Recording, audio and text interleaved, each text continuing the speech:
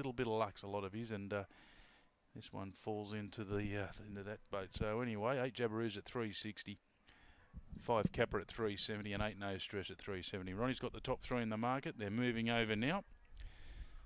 Lights back in action.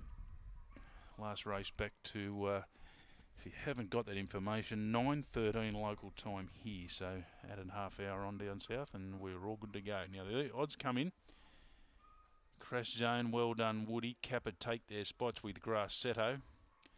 And now the evens, Blue Vein Boy, 8 Jabberoos, Canley Sadie, good solid each way bet on its best, but again, like a lot of these, just need to take on trust and No Stress.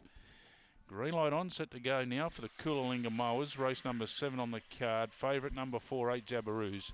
Set and racing.